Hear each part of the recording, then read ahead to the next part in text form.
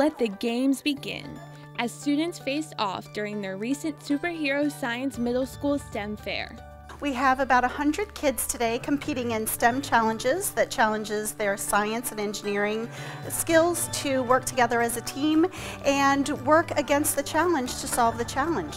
So our theme this year is Superhero Science. The students will design a bow and arrow for Hawkeye, or they will levitate a mass of metal for Magneto, or they will create a leaping device to get Wonder Woman through or around or over a building.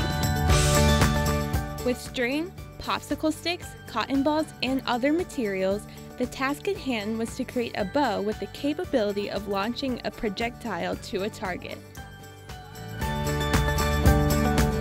Levitation was the driving force as students worked with a variety of objects like paper clips, masking tape, and string. So the Magneto challenge, there's a lot of precision needed, so we need to make sure everybody was in the right spots, because if one person moved, the whole thing would go down. So we had to use a lot of communication, because we were all on different sides. We decided that it would be easier to use a different type of string, and we were communicating correctly because a lot of people wanted to use different things, so we had to agree on a specific item to use. Yeah, our teamwork was great because we could agree on what to do. Even though it didn't come out right, we didn't end up winning it, we still had a great plan.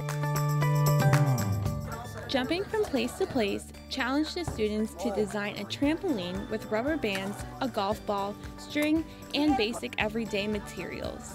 For the Wonder Woman challenge, I like least that it was a very small hole that even if you were to be trying to throw it normally in, it was pretty hard to do. I feel like it should be a little bit easier. So we had to create some type of structure to bounce the ball and make it go over or through the window.